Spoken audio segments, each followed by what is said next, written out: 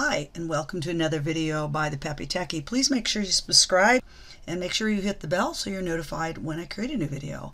So today we are going to talk about how to import MP3s into iTunes from your Dropbox.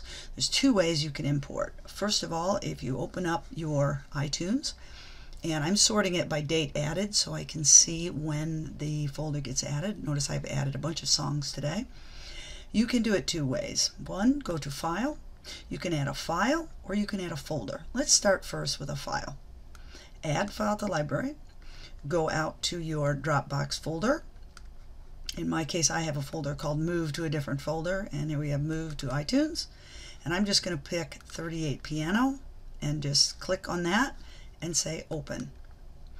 And there comes Piano 88.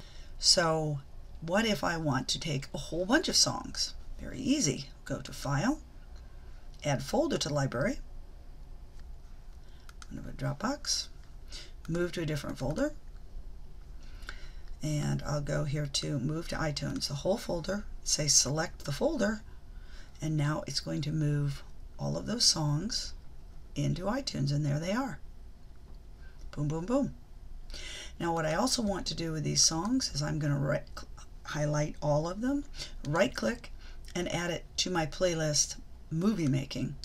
Thanks for watching this video by the Peppy Techie. Again, I ask you to subscribe, hit the bell so you're notified when I make a new video, and stay tuned for more. Thanks a lot for watching. Hey, thanks so much for watching. Hope you'll subscribe to the Peppy Techie channel. Please make sure you hit the bell so you'll be notified when I make a new video. And leave your comments down below. Your questions, your thoughts, even your advice is much appreciated. And don't forget to smash that like button. Thanks for watching the Peppy Techie channel.